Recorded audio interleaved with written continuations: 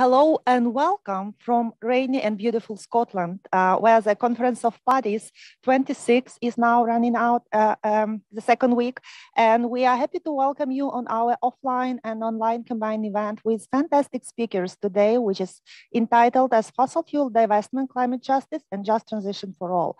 Please just put your names in the chat, introduce yourselves, and type us and let us know where are you watching us from, and we will be welcoming you and asking questions and having a Q&A session at the end. And now we will have a panel of 6 speakers and 1 video presentation, which we see in the middle.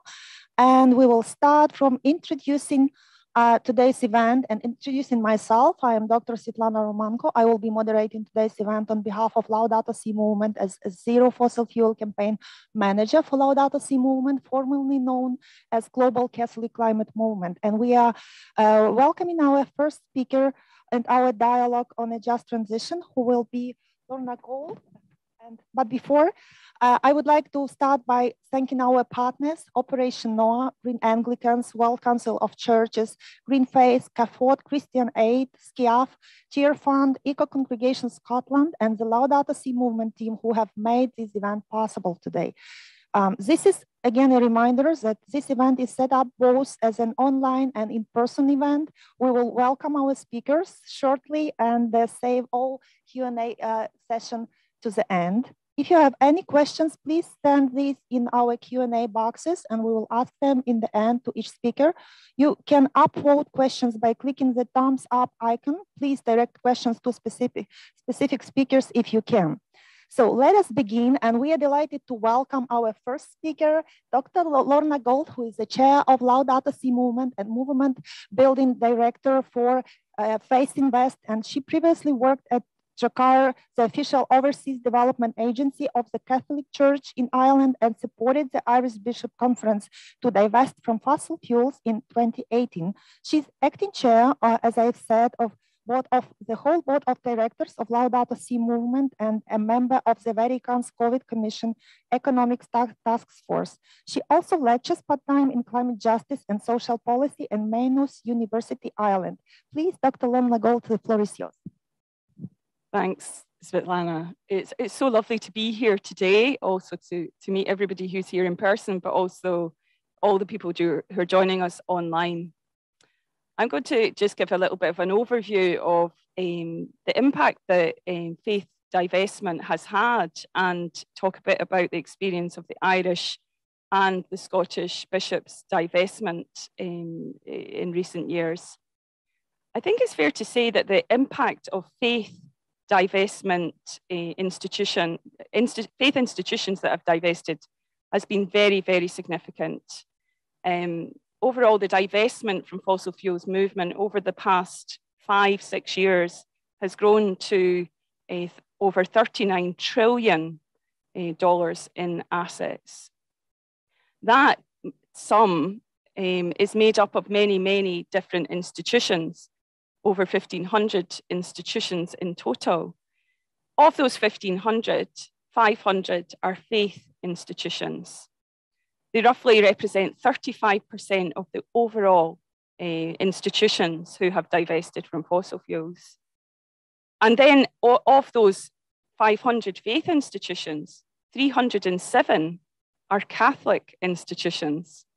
So Catholic institutions make up at present a disproportionate number of the overall faith institutions that have divested.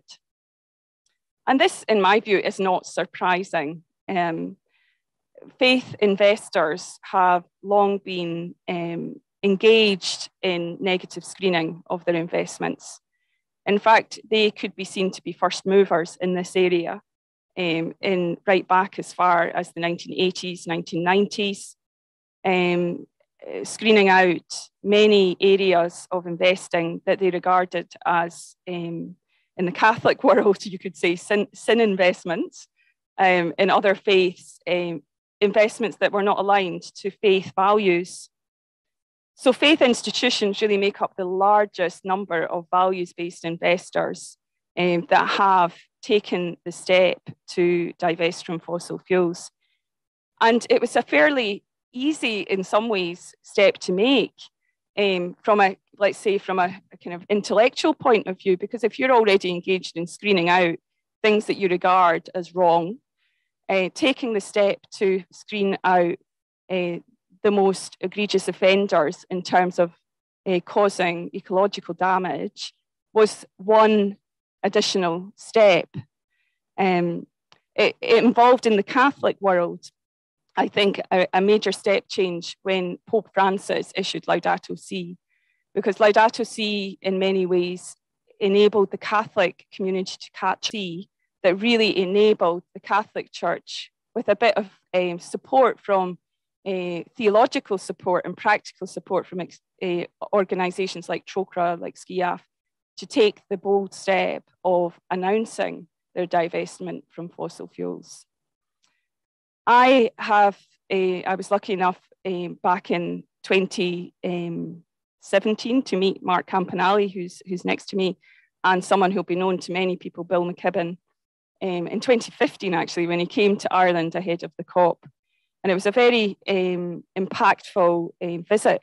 He stayed for a very short time, but in that time, in a sense, awakened the Catholic Church in Ireland to the need to divest from fossil fuels. And not just the Catholic Church, the entire country.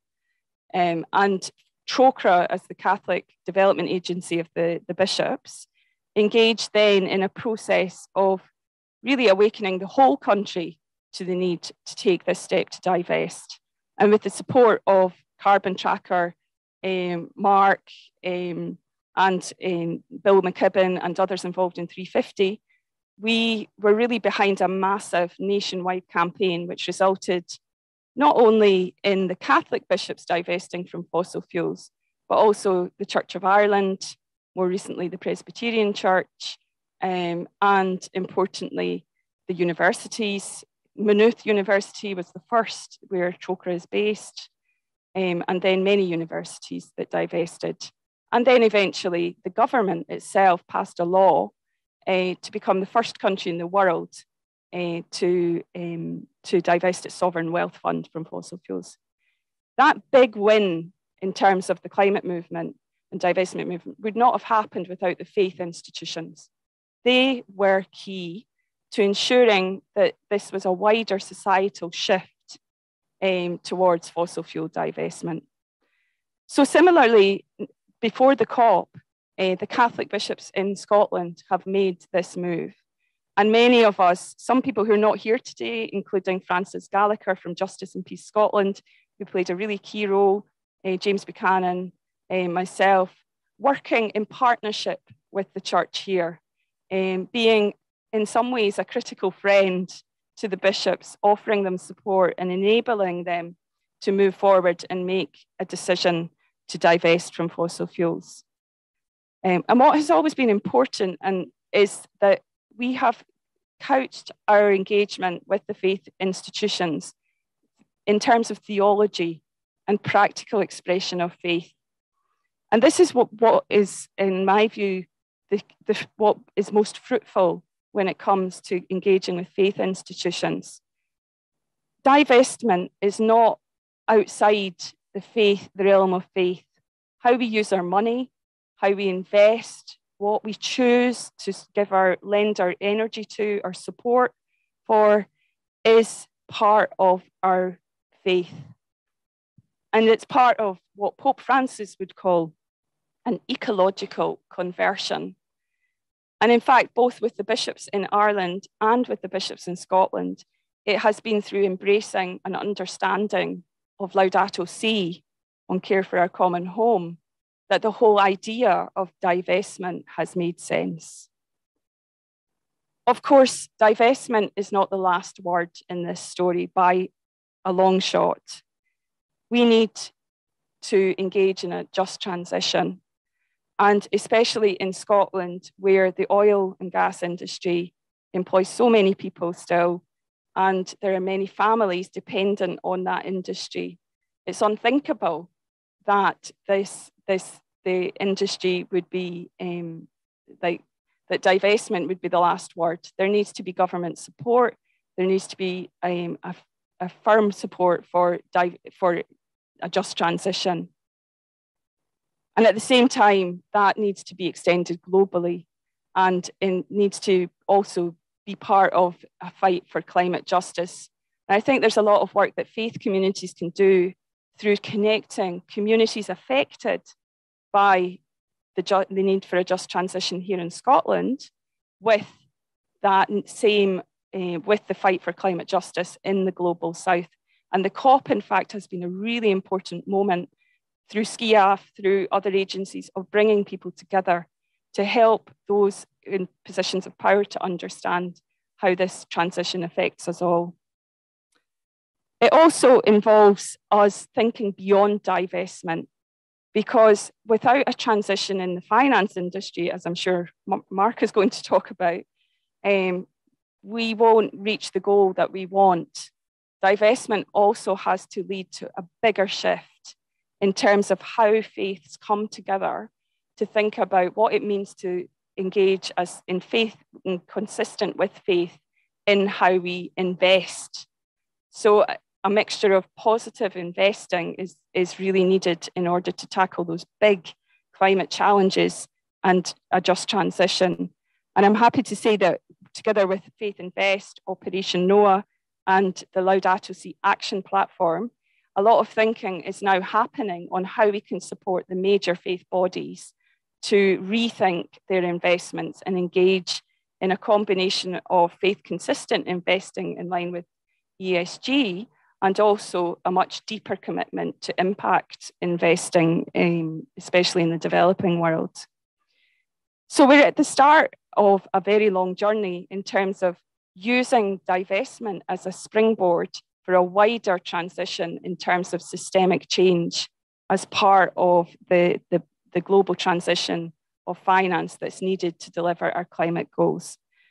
But I think that the key thing here is that faith matters. Faith institutions matters. Faiths are major stakeholders in the financial world. And what we as faith do can send a huge prophetic message, but also a substantial message in terms of finances in this fight against climate change and for a livable future. Thank you. Thank you so much, Dr. Lonna, for invaluable, very valuable insights and interconnection you've made between climate justice and just transition, and of course, divestment from fossil fuels, and going even beyond and to achieving ending fossil fuels in upcoming years. As accordingly to IPCC report, Humanity, which I believe we all just well know about. So, and now I'm going to hand it over to Mark Campanella, our next speaker, who is the founder and executive chair of the Carbon Tracker Initiative and conceived the Unburnable Carbon Thesis. Prior to forming Carbon Tracker, Mark had 20 years experience in sustainable financial markets, having served on the World Business Council for Sustainable Development Working Group on Capital Markets, leading up to the 1992 Earth Summit, as well as the steering committee of the UNEP Financial Sector Initiative. Mark is the founder director of the UK Sustainable and Responsible Investment Forum and the visiting lecturer at the University of Cambridge's Sustainable Finance Program. Mark, it's over to you. Thanks for that kind introduction. I was in a cab on the way to a reception here at the COP, and I was chatting away with the taxi driver, and he was driving a diesel taxi.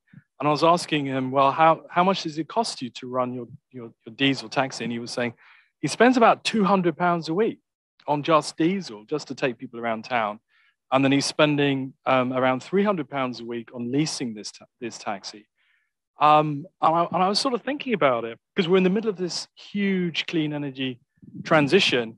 If you'd switched your car to your cab to electric, you're going to be spending probably about £40 or £50 a week, and the lease cost is going to be probably half. And so when we were talking about it, and the only thing really preventing you from making that leap is there's a more expensive cost of the cab. But I can see an immediate pathway that the world, when we move to a low carbon future, is just going to be so much better for the citizens. So, I mean, the papers today with high gas prices, people are saying, well, you know, renewables is never going to deliver this, and we're paying these ridiculous high gas prices. And the problem is not too little fossil fuels. It's too much fossil fuels. We've got the world, a few suppliers like Russia and Kazakhstan and a few other countries dictating our prices. But if we had clean energy, which is just getting cheaper and cheaper and cheaper, there's going to be this fantastic dividend to be paid to the ordinary citizen in terms of more stable prices and cheaper costs. And I open those remarks really because we're the first generation, if you think about it for a minute, we're the first generation in human history to not have to burn something to heat ourselves or to cook or to go from A to B. We can do all of that. We can move from A to B with an electric car using electrons. We can heat our homes and we can power ourselves and we can cook. So we're going to be living in a very, very, very different world. So the great optimism that I have is that renewables are just getting cheaper and cheaper and cheaper. And that has to be the good news. And the real question that we face is, can we deploy our financial resources, whether it's a pension fund or the assets of faith groups, the church is here, into this clean energy revolution? So I really want to sort of make sort of three remarks. One is the first on the science. How much CO2 can we release before we go through different warming? What is the fossil fuel industry doing? We need to talk about it. The third is how the technology revolution is changing the way investors think about the sector. And then if I have a little bit of time, I want to talk about how we come to the end of the fossil fuel age. So carbon budgets.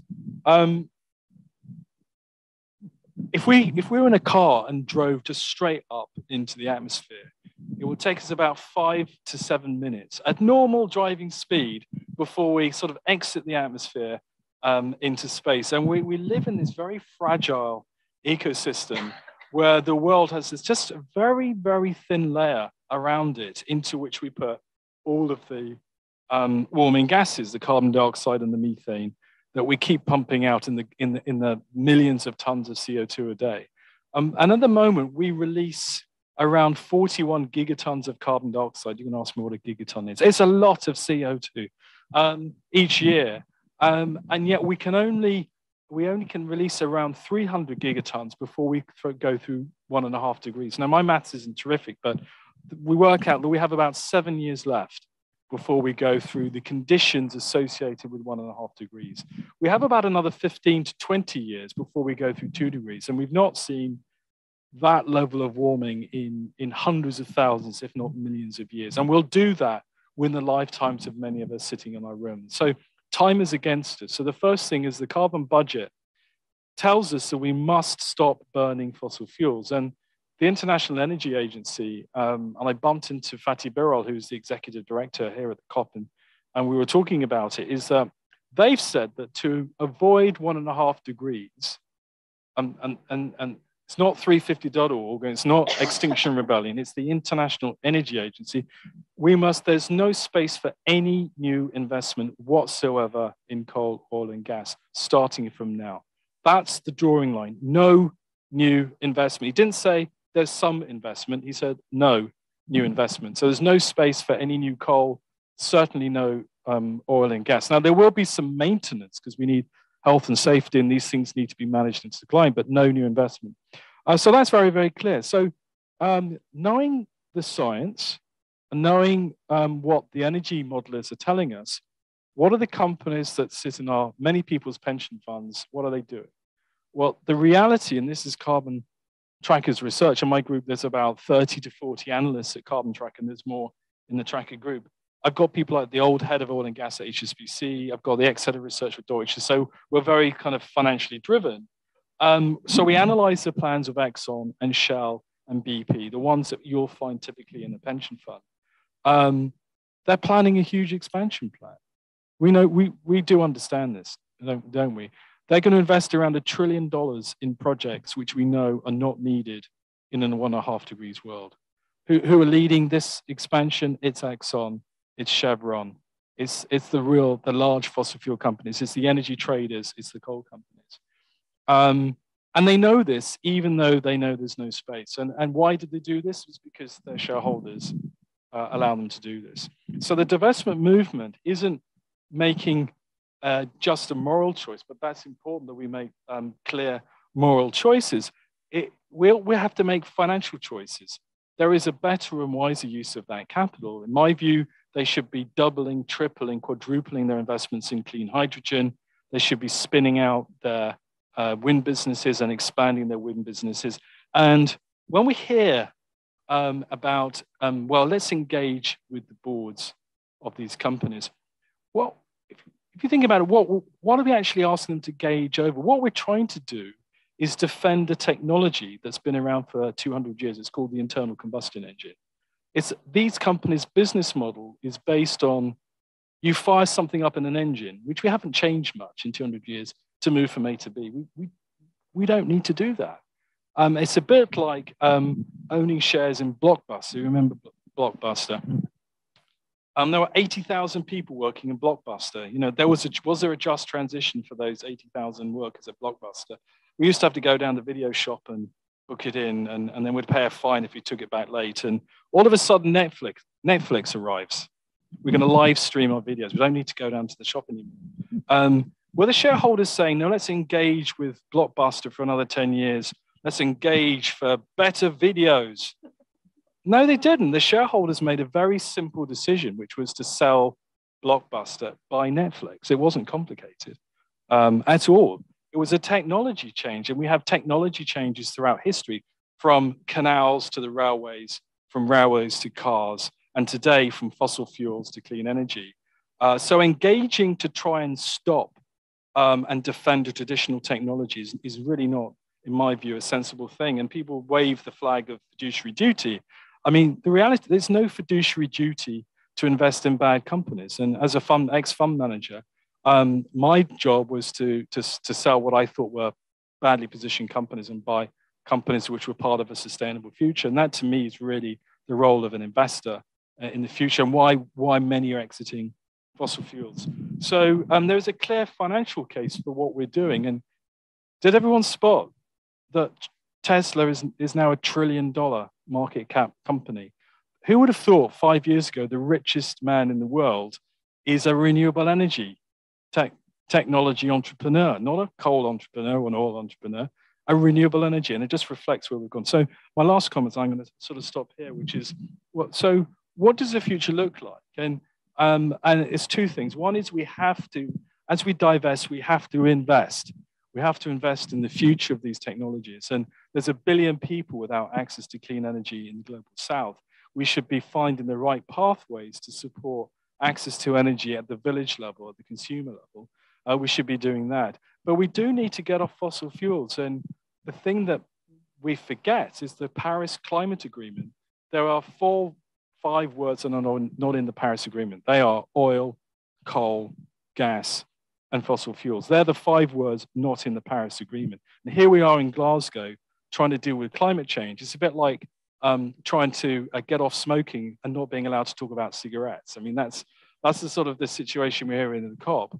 So I think, and faith groups in the past led this, those that went through CND in the 1950s and marched for the Campaign for Nuclear Disarmament, led by church groups, is we need what a number of us are calling a fossil fuel non-proliferation treaty. We need to get citizens, nations, churches around the table to say, let's give up our production permits, let's give up our rights to fossil fuels, and let's negotiate away all these permits that governments are still handing out knowing the climate science. And let's have a citizen-led agreement that drives governments to talk about the real problem here, which is the fossil fuel industry. And let's be clear about that's where the challenge is. Thank you very much. Thank you very much, Mark, and thank you for making this very visible and really clear that we must stop and end all fossil fuel exploration and expansion, not only in our countries, but also in the countries of the global south, as you've said, and investing into renewable energy, because there are a lot of opportunities for clean and green investments, which I assure will become a moral and ethical choice for not only for our faith institutions, but for many people who will be joining our powerful faith movement in the next years as well on divestment and green investment. And continuing this story and continuing this narrative which will lead us to a clean energy future. I would like to invite all of us to see a short film from Bishop of Nampula, Ernesto Manuel, in Mozambique, on Southern African Anglican bishop who calls to end gas, oil, and coal exploration in Africa. Maybe have the video, please.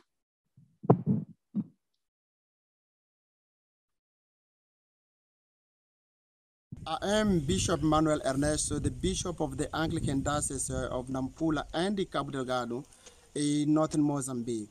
I joined the church and the bishops in Southern Africa and in Africa in general in calling for a moratorium, a hold on fossil fuel prospection in Africa.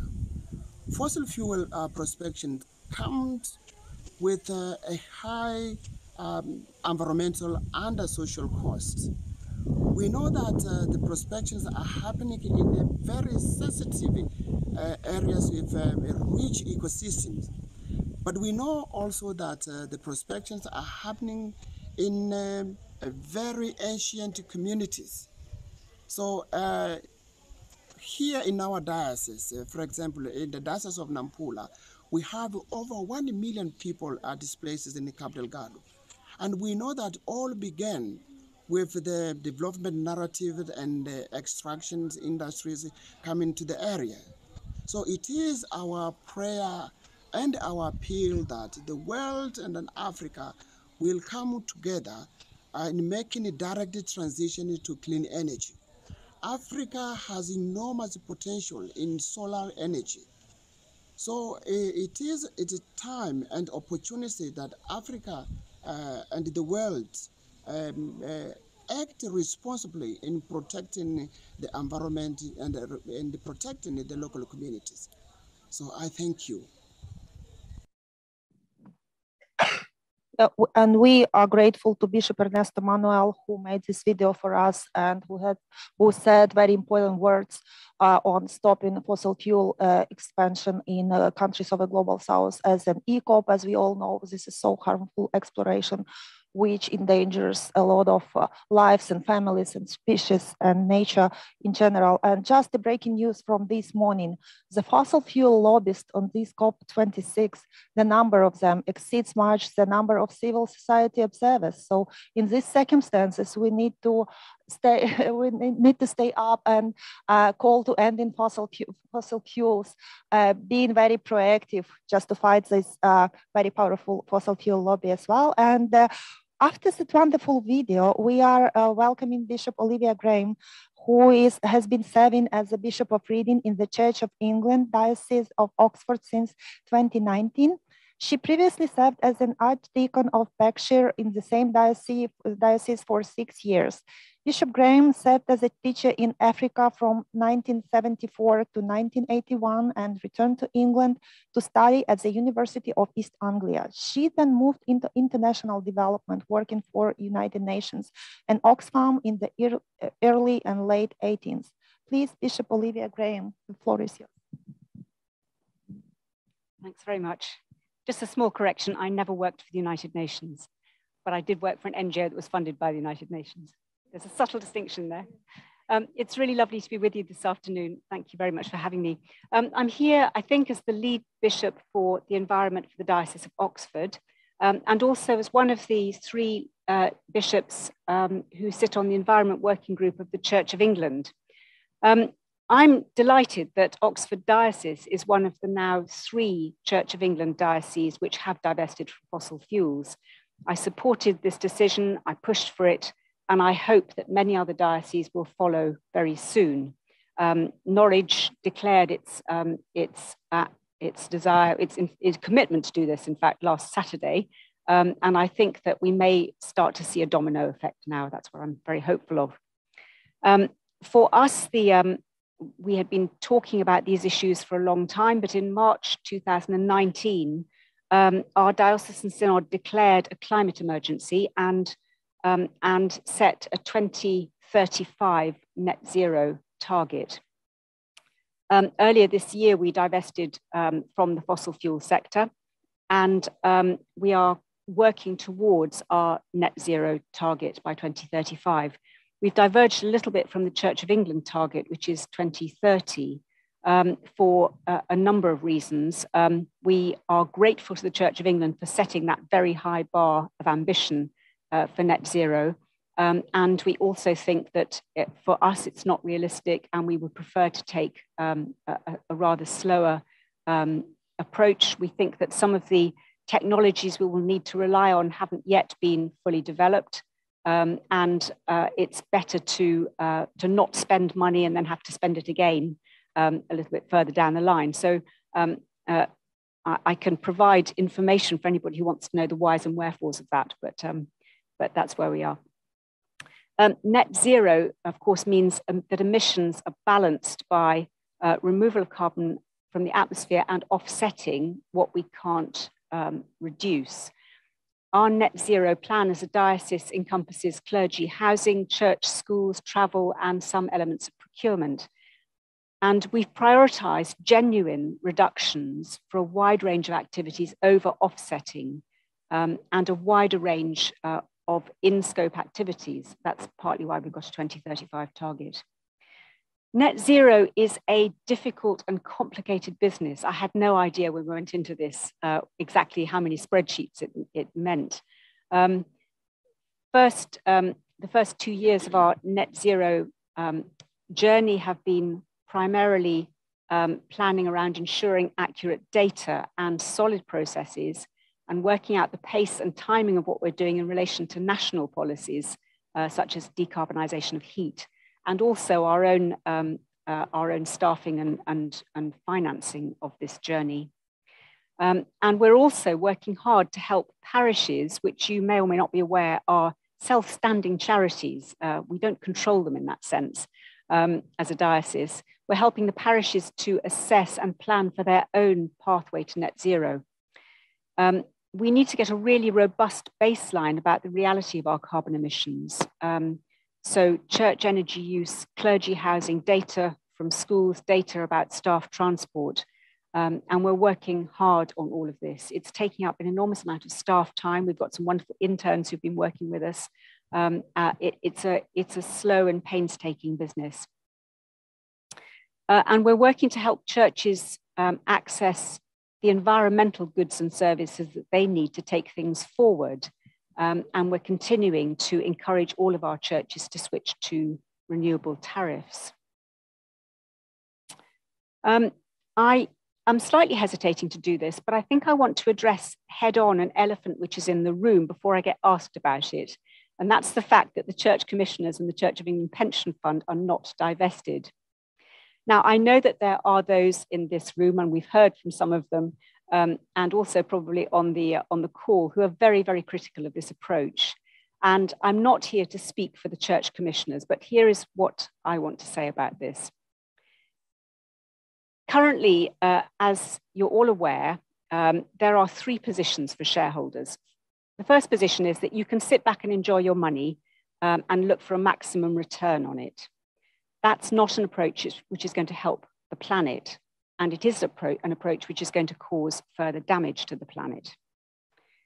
And then there are 2 other approaches, both with the same end objective in view. And I think we want to hesitate before we demonize either of these. There's divestment, so that you mark a clear line, or there's shareholder engagement, which is looking to bring change. In the case of an individual diocese, I definitely support divestment. That's what we've done, that's what we're committed to. We're relatively small, we don't have the resources to engage with the oil and gas companies. But when we divest, we do need to be aware of certain things. First, that the shares that we're selling don't just disappear. When they're sold, in all probability, they will be bought up by those who aim to drill more, to extract more, to profit more, using their major shareholder clout to press for that. So while we may feel that we've done the right thing, that's not an overall moral win. The second thing is that I think we all need to recognize our current dependence on fossil fuels. Many of us get into fossil fueled cars. I'm fortunate enough to have an EV, but it was paid for by the church commissioners, not out of my pocket. So, you know, I take no credit for that. Most of us live in homes which are heated with fossil fuels. Most of us have been given COVID injections with hydrocarbon-made plastic syringes. The global south is particularly reliant on generators where the scale of renewables has yet to be developed. Cutting off diesel and gas to them will have a major impact on lives and healthcare. And of course, the resources which are needed to develop the photovoltaic panels and the wind turbines consume vast quantities of extracted minerals that need to come from somewhere, most probably the global south. Now, there's a whole can of worms here that we're not going to open up today, I don't think. But there are issues here about the mining of these minerals, about the labor conditions, about the indigenous land rights, and so on. You get what I'm talking about. So it's not straightforward. On the train today, I was chatting with a Nigerian delegate who said that for his country, divestment in fossil fuels would be a disaster if it were done immediately. The whole economy, literally the whole economy is built on oil, and it's going to take them a long time to transition. And what he said to me was, we need to walk in each other's shoes. The third thing is that many of the fossil fuel companies, clearly defending their own futures, are in the vanguard of hydrogen and other alternative energy developments. And that's only going to happen through investment. Now, I know that each individual oil company, fossil fuel company, has got its own route to this, and some are credible and some aren't credible. And there's discernment to be done here. But I think I want to say that whilst I am fully supportive of my diocese's decision on divestment, and I would be fully supportive and encouraging of other dioceses to do the same, I do understand the logic of the Church Commissioners and the Church of England Pensions Fund policy, which was agreed by our General Synod, the policy of engagement. I'm not going to talk in detail about the Transition Pathway Initiative and all of that, but it is a complex question, and it comes down to the age-old theological dilemma of balancing purity with kingdom messiness.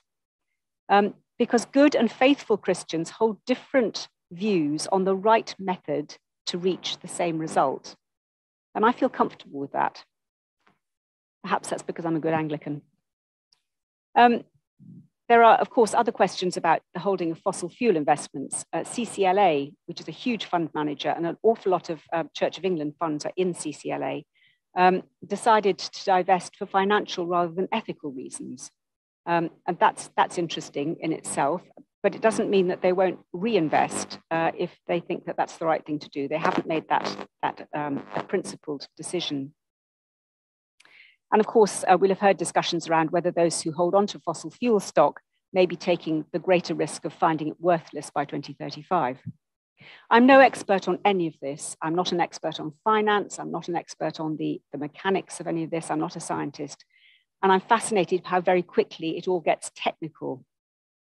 For us, the next few years are going to be increasingly about creating partnerships, about working on behavior change, about no regret infrastructure, elements of decarbonisation, and trialing some new technologies, and hopefully beginning larger scale work on infrastructure.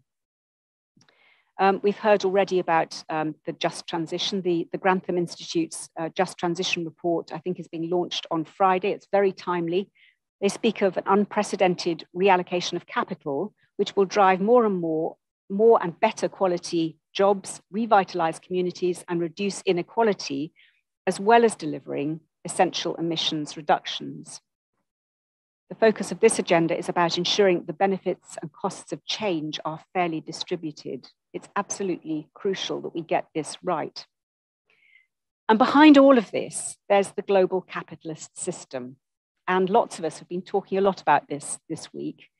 I was sent a fascinating paper earlier in the week by a chap called Duncan Austin. I don't know if any of you know him, who talked very interestingly about how back in the late 18th, 19th centuries, there was a reframing of greed from being a vice to being a virtue. And that's really where the trouble started. And I think that we have a challenge here to change the way that we look at greed, which is the basis of our capitalist system, and reframe that as a vice again. And we just need to wonder what it's going to take to do that. I've been very struck by listening to lots of different voices in the past few days. My Nigerian friend on the train this morning saying that a future without oil for his country is a terrifying prospect for ordinary people. I had listened to James Bagwan talking about how very few delegations there are here from the Pacific nations. I've listened to young people's voices of hope and young people's voices of anger and grief. And I've listened to indigenous voices and the pain and grief and impact which all of this is having on those who are really on the front line of climate change. The average Anglican, I am always told, is a 30-year-old woman living on less than $4 a day in the global south with a 50% chance of living in a conflict zone, and whose life is probably already affected by climate change.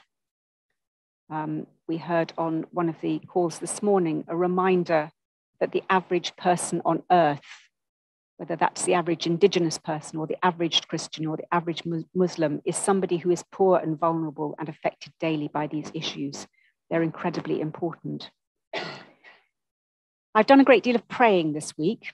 I've prayed with the Earth Vigil, I've prayed in the cathedral, I've prayed with the Teze community and with the Archbishop of Canterbury and in the streets and on the march on Saturday.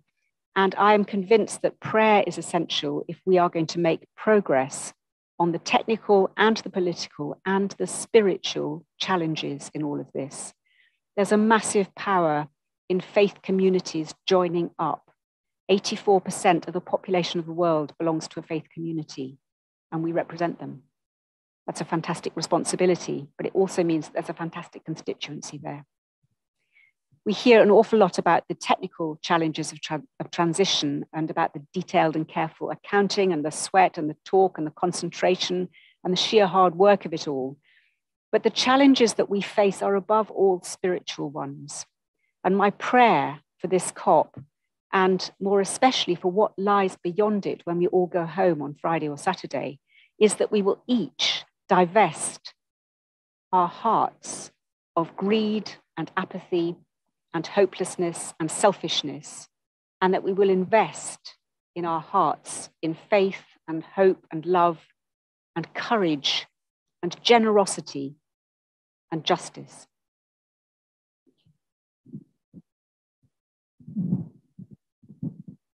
Thank you, Bishop Olivia Ray, for enriching our dialogue with your insights and actually for your really brilliant remark about the elephant in the room and the pension fund of the Church of England.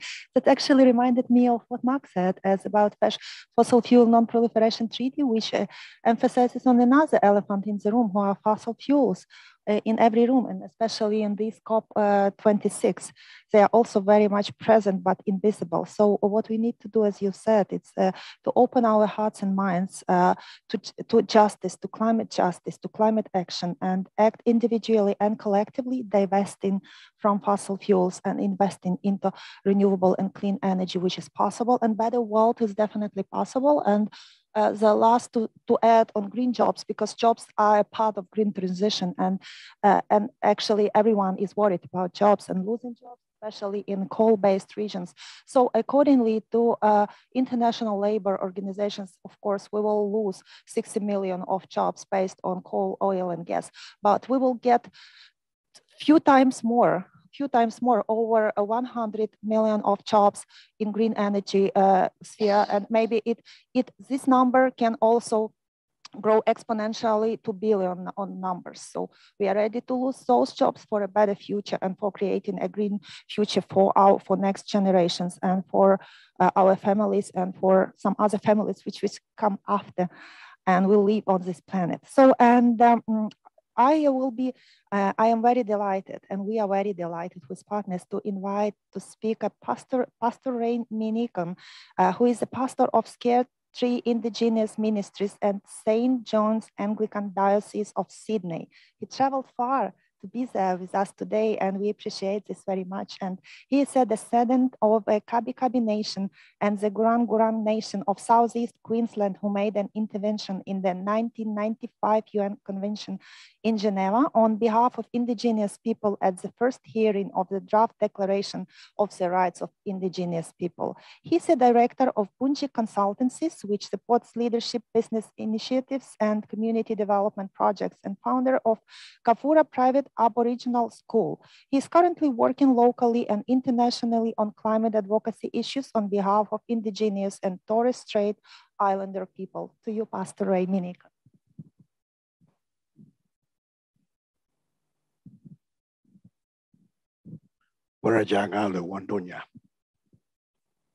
Let's just sit down together in peace as one. It's good to be amongst the faith community here today. And you're the only ones that give me a small amount of hope for my people and for my land, and not just only my land, for the land of other Indigenous peoples. One of the characteristics of Indigenous peoples is that we like to walk backwards into the future. We want to walk in the footsteps of our ancestors. The only other institution that does that very well, or very poorly really, is the church. It tries to walk backwards into the future based upon the teachings of its founder. But I think it sometimes is misguided by its own greed and lust for power. And it's one of those things that I'd like to just mention to you as Indigenous peoples globally, that one of the things that sits behind this particular conference, COP, as well as the United Nations, is the things that we call the doctrine of discovery. And it's these doctrines, these papal bulls that gave a lot of nations like Spain and Portugal and others to come and invade us and show no mercy towards us. Whether it be Africa, South America, the Americas, Australia, these nations came and invaded us. And they devastated us. They mutilated us. They committed genocide. And many of them still are. On our lands and in our lands and to the people. And it's this particular doctrine, the doctrine of discovery, that gave these nations then permission to come up, not just only to take over our lands, but to institutionalize that to the ways in which they've designed their constitutions, whether it be the American Constitution, or the Australian Constitution, or the Canadian Constitution. It's based within this lie called the doctrine of discovery. And they have then taken over our country. And so this doctrine came out of the church. It started by the Pope in the 14th centuries. And we're asking the churches to make a serious apology about this, to walk backwards into the future seriously with us. And in that apology, to make it based upon the Zacchaeus principles. If you've harmed somebody, you will recompense appropriately, whether it be Africa, Asia, the Americas, the Pacifics. All of us are suffering from the ways in which these countries have invaded us and destroyed us. And what's so hypocritical about it when I come here is that these very nations at the United Nations are those same nations who are telling us how they're going to fix climate change. That's so hypocritical. And I get a little bit tired and deeply sick by some of the rhetoric that comes out of this. If you look, for example, at the Australian and perhaps even the Brazil pavilions here at COP26, you will see that the Australian pavilion is supported by the fossil fuel industry. And they've come over here to show the world how they're going to fix climate change in my country, on my land. What hypocrisy. What deceitfulness. What pure lies that are being told at this international forum here. And for us as Indigenous peoples, we see that the UN is giving permission to this to happen. Is the church giving permission also? This is the question that we, who are followers of the Jesus way, are asking our churches too. Because you too have supported your governments, as well as your industries, to come into our countries and gave them permission to do to us what you wouldn't do for your own families or your own communities. There is no love for us here. We don't feel it. We would love to, but we don't feel that love. Not from our brothers and sisters in Christ.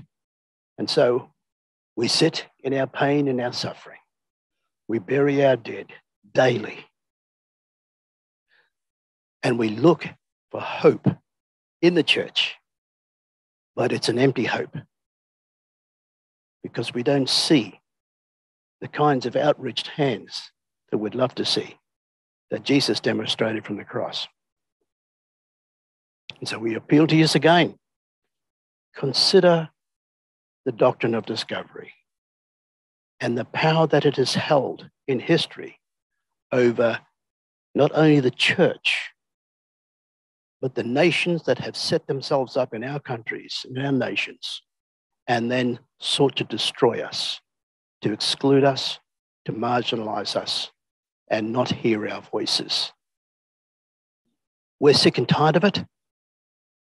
We're fed up with it. And in terms of reinvestments or divestments, we know that the church has been a part of this incredible sin, this incredible evil. And it's done it deliberately and continues to do that deliberately. I don't see the church even coming to a place where it will repent of its sins or even think about that. And I don't know how to make that happen. And we, as Indigenous followers of Jesus, brothers and sisters in Christ, we appeal to you again. Look at how you're reinvesting those divestments, because we sit here also with our hands ready to reconcile. And you will notice too, in the reconciliation process or in the philosophy of reconciliation, it's always the most wounded will put out their hands and say, come on, let's be reconciled. It's not the aggressor. It's not the perpetrator. It's the victim. And we're the victims of all of this, even here at COP26. We are not the perpetrators. But here we are again, stretching out our hands as Indigenous peoples who are living in our lands now, under these foreign governments and under these foreign systems, who are taking all the resources that we have and hold dear to ourselves, including our knowledge. And it's like what Jesus said, you do not throw your pearls before swine. And that's what it looks like for us. All of our pools are being ripped up by pigs and dogs.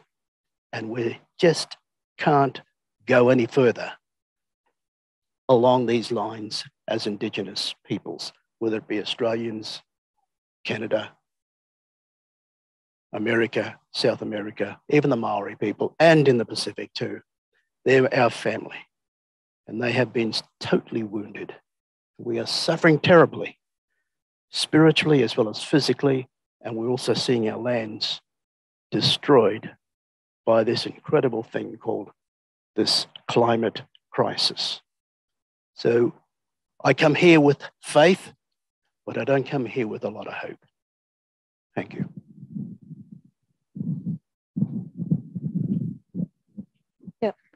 Thank you, Pastor Raymond Eaton, for your prophetic inputs. And we are delighted to pass the floor to the next speaker, who is Sally Foster Fulton, Head of Christian Aid Scotland and ordained Church of Scotland minister. Originally from South Carolina in the USA, Sally studied at Columbia Theological Seminary and Glasgow University. She was ordained in 1999 and served as Associate Minister of Dunblane Cathedral from 2007 to 2016. She also served as a convener of the Church of Scotland Church Society Council from 2012 to 2016. Please, Sally, the floor is yours. Thank you. And I just want to take a minute and say straight up that there's nothing that I have to say that is more important than what we just heard. And what we really, really need to do is stop and listen and learn from our sisters and brothers in the Global South who have had nothing to do with this, but are suffering every single day, because of what we have done. And now we know what we've done, and we have to stop. I know that this is messy, but I have to say, the science is telling us we don't have time to play around. We don't have time to take our time. We have to make these changes yesterday. And that's going to be really hard. And it's hard because absolutely there's greed involved. It's going to be hard because change is hard. But we have to do it. James asked me to come and talk briefly about the Church of Scotland's route to disinvestment in fossil fuel, and I will do that, but I think maybe what I can add to this is some of the lessons we learned on that rather torturous route to disinvestment. The Church of Scotland has debated this since 2018 at every General Assembly. It has come from the floor of the General Assembly. And so I think what that is saying is from the grassroots up, people have been saying, we need to pay attention, we need to disinvest, we need to take this seriously.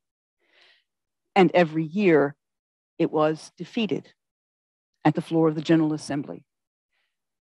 Until this year, the Investors Trust made a financial decision to disinvest in fossil fuels because they are not financially viable. The good thing is that the moral imperative has been pushed into that space.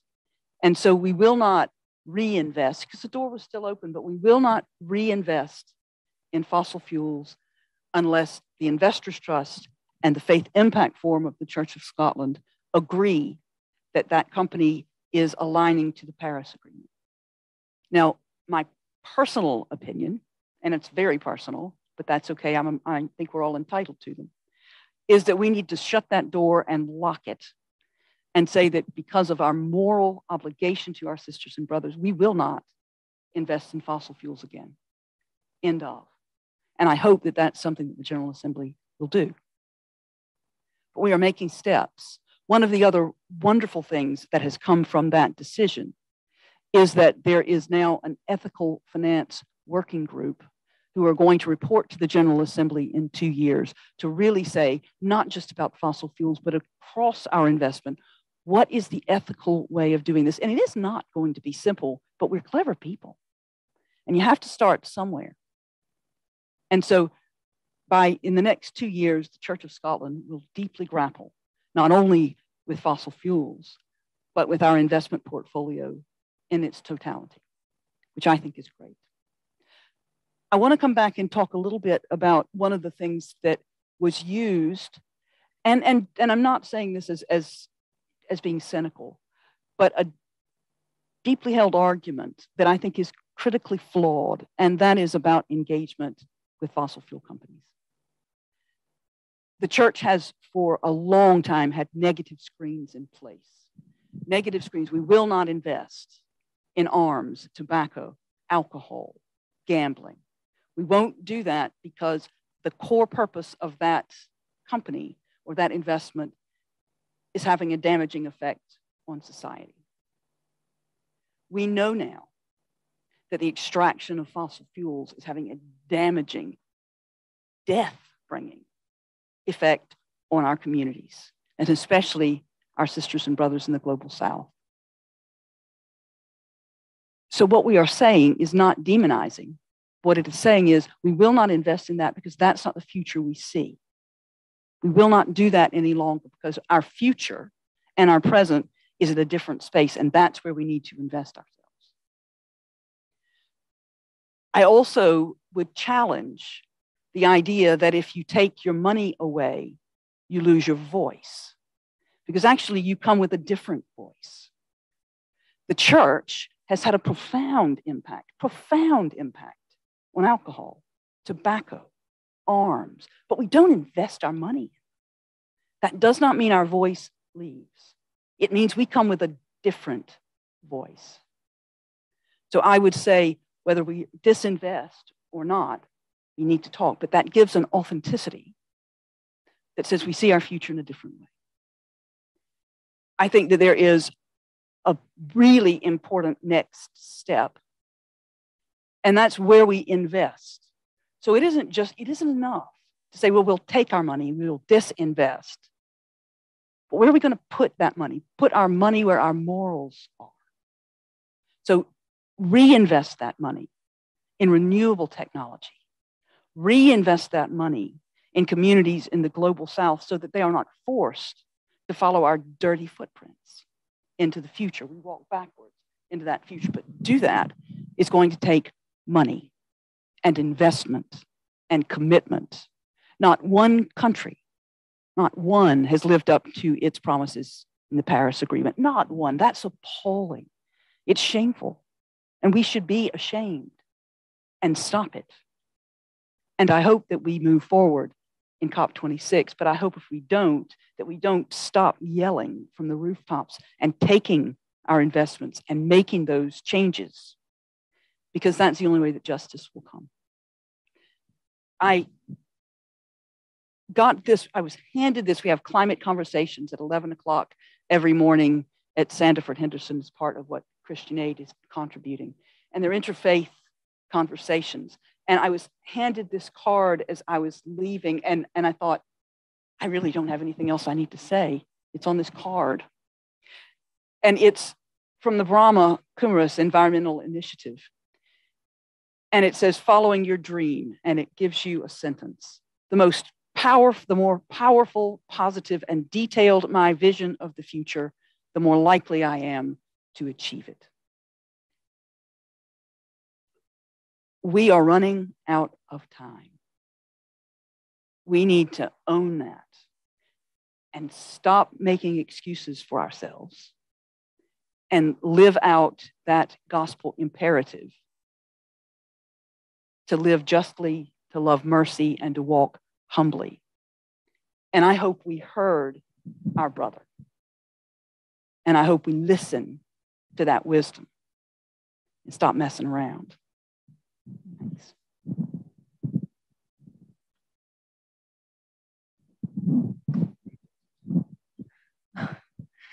Thank you so much, Sally, and all, because that's incredible dialogue we are having right now. And there is a lot of food for thought which is enriching our time right now and our minds right now. But I hope we will have time afterwards for questions and for some sharings. But now I would like to invite to speak our speaker, James Buchanan, right now campaign manager from Operation Noah, who previously worked for the Church of England as project coordinator of the pilgrimage to Paris ahead of the UN climate talks in 2015. And he has also worked for Christian Aid and CAFOD. James, over to you. Welcome. Thank you, Svetlana. Hopefully I'm looking in the right place for the camera. Thanks so much to everyone who's here in the room today, and thanks so much to everyone who's following along online as well. And thank you to all the speakers for your inspiring contributions. So as Lana said, I work for Operation Noah on the Bright Now campaign, which encourages UK churches to both disinvest from fossil fuel companies and to invest in clean alternatives. So we've worked together very closely with Laudato Si movement, Green Anglicans, World Council of Churches and Green Faith, on a series of global divestment announcements. I really, first of all, just wanted to say how grateful we are for this partnership that we've built over the last few years. As I think may have already been mentioned, just last month, a record 72 faith institutions from 10 countries, including 37 from the UK, announced their divestment from fossil fuel companies in the largest ever divestment announcement by religious institutions. And these included the Catholic Bishops' Conference of Scotland, as Lorna mentioned, and all the Catholic dioceses in Scotland. The Central Finance Board of the Methodist Church in the UK, which itself had kind of gone through some of that process of discussing, as Bishop Olivia was talking about, that process of, should we engage with, should we divest from these companies? They set a sort of 2020 deadline for when they would divest from any oil companies not aligned with the Paris Agreement. And they decided none of them were aligned with the Paris Agreement, and therefore they made that decision to divest. As well as that, a number of Catholic dioceses in England and also in Ireland, and 2 Church of England dioceses, Truro and Soda and Man, the Presbyterian Church in Wales and the Presbyterian Church in Ireland, and 3 Buddhist organizations in the UK. And we were really delighted to see that multi-faith element of this global announcement as well. I think it's already been mentioned a bit, but just to say briefly about fossil fuel divestment, perhaps the aims of it. So it really seeks to remove the social license of the fossil fuel industry to continue exploring for new reserves of coal, oil and gas when the vast majority of known reserves, as Marcus said, need to remain in the ground. I think the topic of this event today is obviously around, we're here at the COP, the just transition and need for climate justice. There is a need for a just transition for workers in the oil and gas industry, and that's, as Lorna said, hugely important here in Scotland. What I would like to see is that the oil and gas industry doesn't fall off a cliff edge, but actually that we start that transition now and we start it fast. But I think it's also important to say that climate justice for me has to trump everything. And actually people in the global south, as Pastor Ray said, as others have said, are already hugely affected by the damaging consequences of the climate crisis. And we need to listen to those voices, and that has to come first. So as well as fossil fuel divestment, so investment in climate solutions is hugely important. And some churches have already been engaging in this. I'd like to just maybe mention one example, which Bishop Hugh Nelson, a bishop in the Diocese of Truro, mentioned in a webinar that we did a couple of weeks ago. So he said, since divesting from fossil fuel companies, the Church of England Diocese of Truro has invested nearly £2 million in infrastructure funds that are directly investing in renewable energy. So I think that's a great example, and I'd love to see more dioceses and national churches following their lead on this as well. So while I've been here in Glasgow, I've obviously seen a number of faith groups and faith leaders who are calling for climate justice and calling for action from our governments. I think that's hugely important. I think it's really important that sort of as faith groups, I think our political advocacy will carry more weight. It will have a bigger impact if we can get our own house in order ourselves and be seen to be taking action on these issues. And I think that's why one of the reasons why divestment and investment is so important. Just perhaps to mention a couple of things. Got some slides that hopefully you can see online here and in the room. So in the Church of England, which Bishop Olivia has mentioned, we're really grateful to the Diocese of Oxford for being one of the first dioceses to divest from fossil fuel companies. There are now, well, in this graphic you can see 4, but it's actually 5 as of the weekend just gone by. As Bishop Olivia said, the Diocese of Norwich has just voted to divest from fossil fuels companies at their diocesan synod at the weekend. So that's really great news. As you can see from this graphic, there are, well, 4, now 5 dioceses that have announced their divestment from fossil fuels. There's actually a lot of dioceses that are no longer investing in fossil fuel companies, but haven't actually made a public commitment not to invest in fossil fuel companies in the future. And we want that to happen as soon as possible. A lot of these dioceses have investments managed by CCLA, which Bishop Olivia mentions, which made that decision not to invest in fossil fuel companies for financial reasons. But a number of those dioceses that are in that in the green zone, let's say, the green, if you're looking at it as a traffic light system, a number of those dioceses that have made a commitment to divest from fossil fuel companies have investments with CCLA, and they approached CCLA and said, we don't want to invest in fossil fuel companies in the future. And CCLA said, we have no plans in any time soon to reinvest in these companies, which is good news. So those dioceses that have made this decision, and we want more to make that decision, are making a hugely important decision, because CCLA now, I believe, will probably not reinvest in fossil fuel companies, because there are these dioceses which are in the Church of England funds that have made that decision. So CCLA would actually need to inform those dioceses, and I don't think that's going to happen. Next slide. Yeah, Diocese of Norwich, which we just mentioned, has divested just in the last couple of days. We were delighted that Bishop Graham Usher, who's the lead bishop for the environment in the Church of England, actually voted in favour of divestment in his diocese. He continues to support engagement at a national level, but supported divestment in his diocese. It's also important to say that these calls for divestment in all the different churches, it happened in the Church of Scotland, it happened in the Methodist Church, the United Reformed Church, and it's happened in the Catholic Church as well. The young people, the young adults, they're calling for divestment. They're calling to church leaders, to people in decision-making positions, to divest from fossil fuels. And there's a really good piece of research which Tearfund did, which showed that young people, 9 out of 10 of them are concerned about the climate crisis, and only 1 in 10 of them believe that their churches are doing enough. I think that says quite a lot. And I think one of the big issues that they often speak out about is on divestment. And that's one of the first things they believe their churches should be doing. So I'll leave it there. Thanks so much to all of you who've supported this campaign and continue to support it, and looking forward to the questions. Yes, thank you so much, James and all. And now we are opening, and we are grateful to our audience today who is with us physically, and we are expecting some questions. And there is an opening for Q&A session right now. And if you would like to ask a question, raise your hand, and I will be following with you with the microphone. And please, if you also can and would like to ask some question directed to specific speaker, if possible. And we will also will take a few questions from the Facebook, YouTube, and all social media for our supporters who joined us online, of course. So there will be a time for that. So, Q&A session open. Yes. Please introduce yourself very quickly first.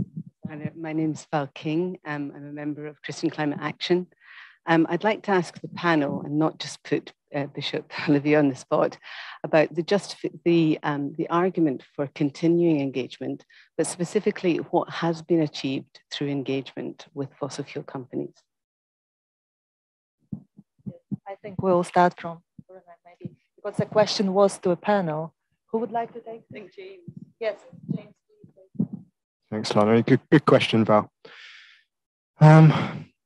I think for us, when this topic comes up, I think there are 2 things. One, people might argue that there's been some progress as a result of engagement.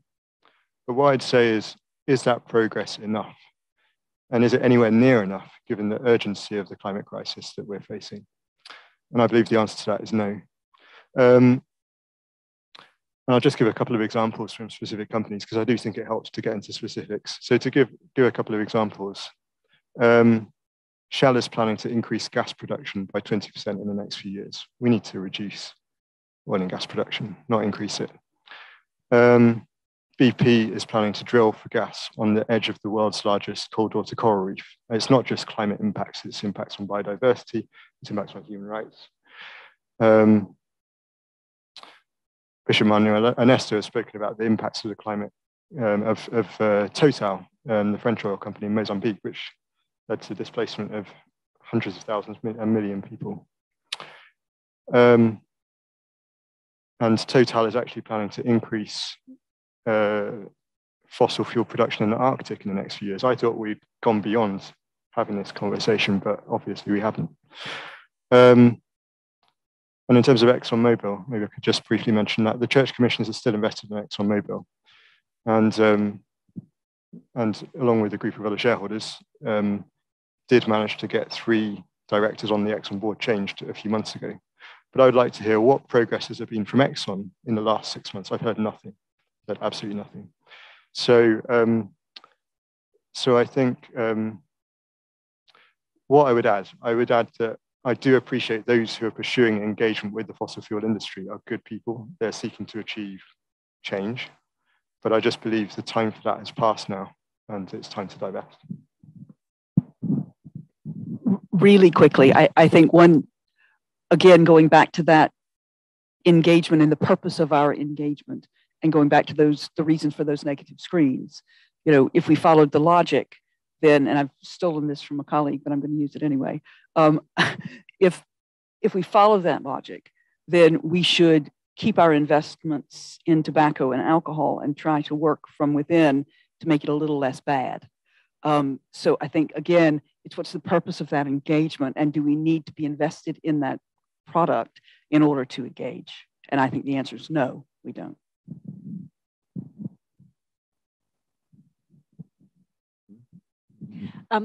I defer to James, who will have the absolute up-to-date information on this. I haven't followed the ins and outs of it very closely, but what I do know is that the Church of England is committed to divesting by 2023 of any fossil fuel company which is not aligned with the Paris goals.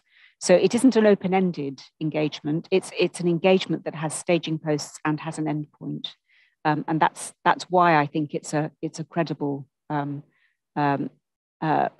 pathway to tread. It's not the one that I personally believe in, but I understand what they're trying to do. Yeah, so the engagement I think we should be thinking about is changing boards to close the companies down, wind them down. That's what we should be doing. And people throw back at me, well, what about all the renewable energy investments they're making? Well, let's be clear about that. Typically, it's about 5% of their investment is going into renewables. The other 95% is going into more fossil fuels. Now, if you look at that as a percentage of their balance sheet, that's typically about 1% of their balance sheet. That doesn't tell me that these are companies that are in transition. It's these huge expansion plans that James described that most concern me. Now, last week, you may have seen this, a hedge fund in America, which in capitalists in tooth and claw, bought $750 million of Shell to break it up. And what they're planning to do is to have a growth company, which is the renewables part, and then a wind down part. And we need to be talking about winding the companies now. Now, if investors, whether it's the Church of England or anyone else, is saying we're engaging to close the companies down, thumbs up. But I haven't heard them say that.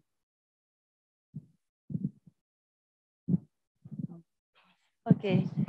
Yes, thank you. And maybe we have one question from social media and followers and supporters, please.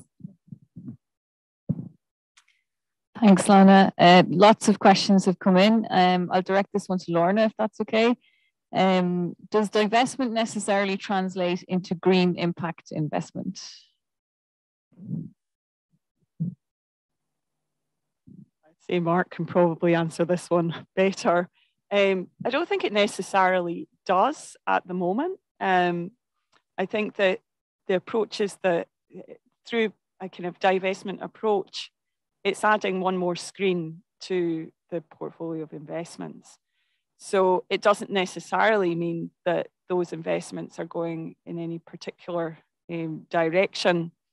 I think what we need to be thinking of now is proactively, what are the next steps in terms of investments and in terms of how we can use our investments as serious levers for change.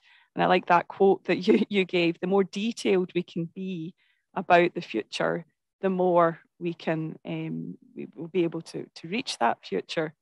One of the programs that I'm engaged in Faith Invest is a huge initiative called Faith Plans for People and Planet, which is to get all the faith communities across the world, no shortage of ambition there, to outline in clear steps what they're going to do in the next 7 to 10 years to tackle the climate crisis. And to do it using all the different levers of change that faiths have. So you talked about voice and influence, about our educational establishments, about our transition to green energy, the transition to net zero. So that's a huge program, which will absolutely require significant investments, because as the statistics that's done the rounds for me this week is that one about 84% of people adhere to a faith community. I've heard it in various different forums, so there's something in the ether about this. That's 84% who adhere to a values base. Obviously not all that 84% and not all faiths, but the vast majority adhere to a vision of the world that involves protection of our environment and care for creation. Once that starts to rise up, and the faith communities who have the assets, the asset owners, the owners of 8% of the lands, the Earth's land mass, according to the Atlas of Religions, 64% of schools in Southern Africa. Once that mass agrees in some way or sets out on paper what the transition looks like, it could be a pivotal shift. But as we've said many times today, and it requires investment, and myself and Mark are involved in some discussions around the scalability, and also Tier Fund, around the scalability of those investments and making those investments viable and practical and for the faith communities. But that's an exciting opportunity which is emerging now, and one that we really need to accelerate. If I can just very quickly add, the University of California, which is the one I know, of the $1 billion they took out of fossil fuels, they put $1 billion into renewable energy. And those are the kinds of things that we should be looking at. And anybody who's been onto the Divestment website will know that part of the divestment commitment is a commitment to invest 5% of your corpus into clean energy solutions as practical examples. Now, the one I know best is, as a group, is a Catholic Impact Investment Collaborative. The website's catholicimpact.org. And what they do is they publish the investments they've made on the positive side. And that's something actually any group could do. If you're going to talk about making the transition, put it up on the website. Tell us what types of initiatives you're supporting and what kind of investments you're making. And more importantly, and we talked about the need for access to energy in the global south, tell us what you're doing there as well. And that's often the trickiest bit, but there's some really important things you could be doing, whether it's through philanthropy, which is important, but actually with your portfolios, either individually or as a group. One of the important aspects of Indigenous people, especially my people, for 60,000 years, we looked after our country. 200 years later, it's, ruined. But just consider that as an investment, that Indigenous knowledge that could look after country. They can show the world how to look after God's creation, because that's our relationship. That's who we have our trust and our faith in, is our Creator, not in the ways in which even the church is dealing with God's creation. Think of that and invest in some of the incredible Indigenous knowledges that are out there. I mean, I'm part of a global university that we're trying to skill up our young people, and we're not part of this whole knowledge base that you're talking about. It's a bit beyond our scope, and perhaps even a bit beyond what we would like to see as our solutions to this global crisis. But we know our knowledge. We know how to look after country. We know how to turn this around, because it's knowledge that we got from our Creator. It's not knowledge that we got out of a book or some other study. We got it from our Creator and from our elders. That's why we walk backwards into the future in the footprints of our elders, because they taught us this. And we want to put that kind of knowledge back into this incredible debate that's going on. But I know that our voice doesn't seem to get heard.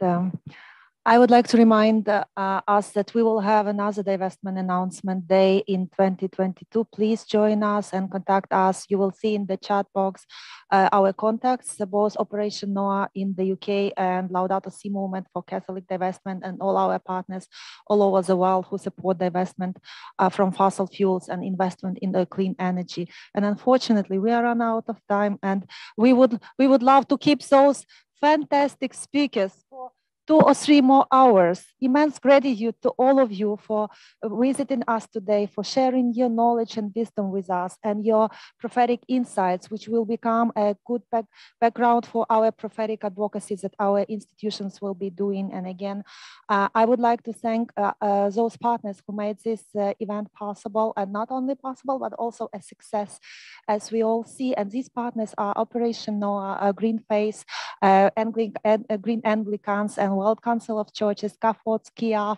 Tier Fund, and Christian Aid, and Eco Congregation Scotland.